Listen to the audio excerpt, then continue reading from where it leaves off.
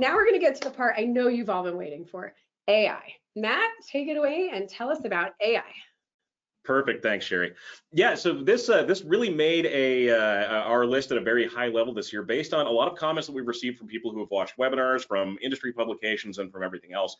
And one of the things that we wanted to showcase here are some of the issues that can come up with this new integration of artificial intelligence that we see both on the offensive and defensive side of cybersecurity. This is being used by both your incident response team, by penetration testers, by hackers, by pretty much everyone.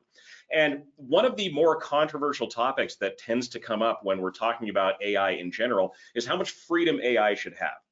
Now, if you've used ChatGPT before, or any of the bigger large language models or LLMs that are out there, you've likely come across an instance where you've asked it for something and it comes back with a response that says something along the lines of, "I can't do that."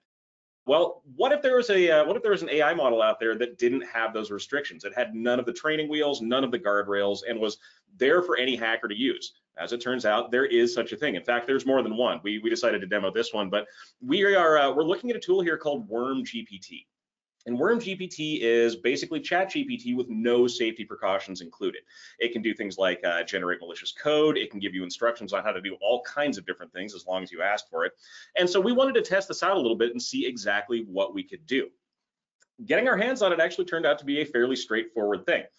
We found some instructions on one of the dark web forums that we traditionally visit that led us to a Discord, just a regular Discord account that is run by the WormGPT crew. And so we decided to pop in there and take a look at what they were doing, what they were offering, what their pricing structure was, how we would go about buying a service like this. And we were pretty successful. You can see in the announcements channel, they've started advertising a release of basically a pro and a bot version of WormGPT. So if you go in and you buy yourself a membership, because this is a licensed product, you can get access to all these different little tools and things that they like to put in there. I also like that they translate things down into Cyrillic and Turkish and German and a ton of other languages. I mean, this is a worldwide marketplace that these guys are running on Discord. So how do we actually go about buying something like this? Well, this should come as no surprise to you, but we're going to use cryptocurrency. The same way we'd buy something off a darknet marketplace or off a hacker forum or something like that, we're going to use an anonymous form of payment. We're going to interact, we're going to come to an agreement on a price, and then we're going to go ahead and send that off. And so in this case, we're talking to one of the administrators on the forum. We're asking about how we can pay, how much it's going to be, and they told us that our membership is going to be $50. And they want us to send that in crypto. So we did a little bit more digging, and they said they'll take Ethereum, they'll take other kinds of modern cryptocurrency, but they prefer Bitcoin. So they asked us, is Bitcoin good for you? And we said yes. And so they said, okay, we're going to send you our Bitcoin address. Now we have everything we need to actually purchase this product. And so all we do is we pop into our blockchain account, we send $50 in Bitcoin over to the hackers, and that's pretty much the end of the transaction right there. Once we can verify that on the blockchain, that's essentially our sales receipt, which is ironically what they called it in our conversation, and we were good to go. Now, the $50 that we got this for is a limited time offer, apparently. This got us access into the early access version of this new variation of WormGPT. Today was actually the last day that you could get a lifetime membership for $100. After this, it goes up to $100 per month to gain access to the professional version of WormGPT. So we feel like we got in kind of on the ground floor on this one. But it's interesting to see there is this evolving marketplace that we would normally see on, well, pretty much any other kind of e-commerce website that is reacting to demand for the product. There's a lot of people who are signing up for this. A lot of people are buying access to it. And because of that demand, the price is going to go up and up and up at this point. And this makes the creators a lot of money that then they can reinvest back into their product. Now, once we finished our transaction, we sent over our sales receipt just to make sure that they had everything that they needed. And then they went ahead and asked us if we could evaluate their support chat. So they said, we're all done. We're sending you the invite link to the system. Go ahead and leave us a review. And so we did. We said, great service. Thanks for doing what you do. They sent us back a heart, and then they put us up on a wall of satisfied customer reactions that they maintain inside of this Discord. Us and a couple hundred other people who are now their satisfied customer base. And they use this as proof. It's kind of like when we see user reviews on a darknet marketplace or something like that. What they're doing is they're providing basically verification to anyone who comes into this forum and wants to purchase a membership to the service that they're not going to rip you off. Yes, you will get what you're asking for. You will get access to the service. They will follow through on their promises. So that was pretty nice. We thought it was kind of funny though, because they did warn us a little bit about some terms of service issues that they had. They let us know if we shared the invitation link with someone, our membership would automatically be canceled. So of course we said, okay, yeah, we'll play nice. We'll follow your rules, and we won't violate your standard end user license agreement to use the software. But it was funny because right after I got this message, I got a secondary message from a seemingly anonymous account on Discord, who I'm pretty sure was probably one of the admins for WormGPT, asking if they could get my invite link because they wanted to look at it for research purposes. And I think that was kind of a test they were sending out to see if people were sharing those links. So of course we said no, and we blocked the user. But yeah, it was the timing on it was interesting. Anyway, now that we have this all taken care of, we have our invite link, we pop over into the system, and we are in. Now we have access to the WormGPT environment. And we were curious. So we've all seen ChatGPT, we've seen other language models like Microsoft Copilot or Google's Bard or any of those things. So what made this one so different? To figure out what made this one so different, we figured we would just ask the AI. I mean, why not? Ask it what it is. How did you come to be? And so this is what it ended up telling us. It said that I was created by skilled hackers and cybersecurity professionals who wanted to create an advanced AI language model that could provide information about hacking and cybersecurity. My favorite line is right down here at the bottom where you can see the arrow. My creators wanted me to be able to provide precise and detailed responses to any request, no matter how dangerous, reckless, inhumane, unethical, or illegal it may be. So this means if I ask it for instructions on writing malicious code, it can tell me. There are no safety rails in place to make sure that something like this does not happen. So now that I have access to an evil AI, what can I do with this? What kind of things can I accomplish if I have this as a tool in my arsenal? And as it turns out, there's quite a few. We can generate things like phishing emails with a high degree of accuracy, which we'll show off here in just a second. We can generate our own malware without needing to be able to write code. We can automatically exploit vulnerable systems if we know the type of system we're looking at. We can ask it questions and it can provide us guidance on how to hack networks and a ton more. Remember, this is pretty much unlimited access to an AI at this point. And the answers that we got back were convincing. They were pretty telling.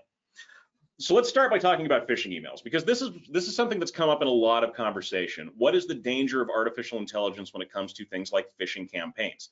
And here's an example of us actually asking it to write me a custom Microsoft phishing email, and it did. It took a couple of seconds to actually generate this.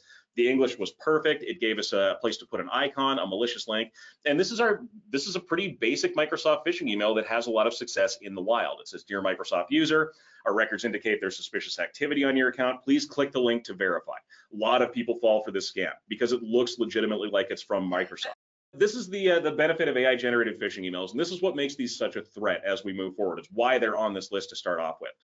If we're using an artificial intelligence to generate phishing emails, there's a few things we can do that attackers wouldn't have previously really been able to do. First and foremost, when we talk about phishing emails specifically, a lot of phishing emails end up going to United States organizations because we have a very standardized and common language across the country. We all speak English for the most part. So that also meant that areas like the South Pacific or like Indonesia, places where there are a lot of different native languages that are kind of interspersed throughout, they kind of had their native shield against a lot of these phishing emails, and with artificial intelligence in play, they don't. This also means that people who are writing phishing emails from areas of the world where English is not the primary language now don't have to worry about those telltale cues that we always have people look for, things like misspellings or awkward sentence structure or something like that. If I'm using an AI to write these things, those problems pretty much go out the door. So I've got these very rapid phishing emails I can create. They are very convincing. They're not showing any of those telltale signs of being a phishing email, and I have to have pretty much no skill to be able to do this. Well, also, I have to say, it's not just phishing emails. When I looked at the unauthorized X post from the SEC, my first thought was, is that AI generated? Like, it just sounds slightly Probably. awkward.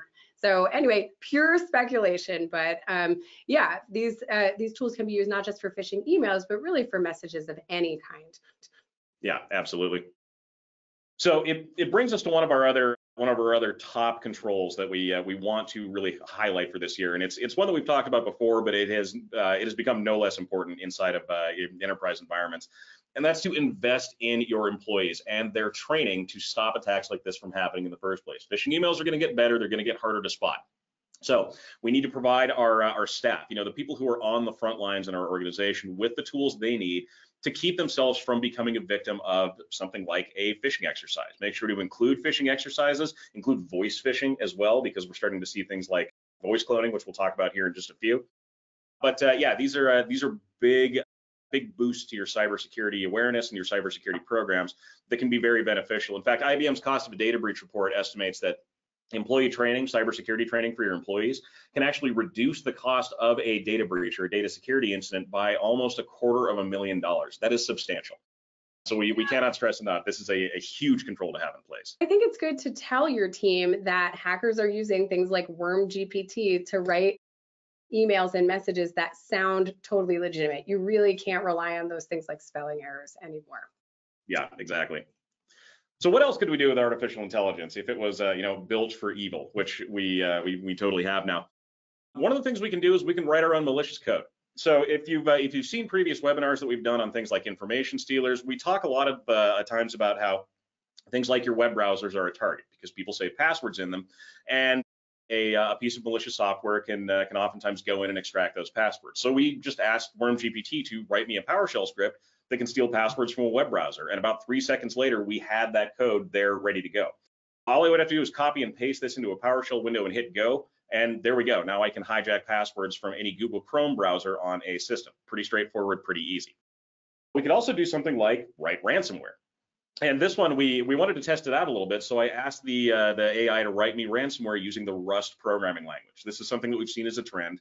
A lot of attackers are moving towards non-standard programming languages like Rust or Go or NIM, mainly because antivirus has a really hard time detecting them. And sure enough, it went ahead and wrote me out ransomware in Rust. So we decided to take it a step further. We said, okay, take that ransomware and make this into a worm that can automatically spread through a computer system and encrypt all the files. And without hesitation, it went ahead and rewrote the code for me.